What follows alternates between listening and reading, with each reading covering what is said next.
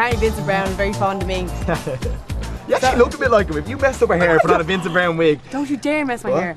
If we got a boom thing, you know those boom things they have for listening, So you're saying, you might see them around. If you got one of those and put it on her head, she actually looks like Vincent Browne. So you're saying Vincent Browne is absolutely gorgeous and you fancy the pants off him.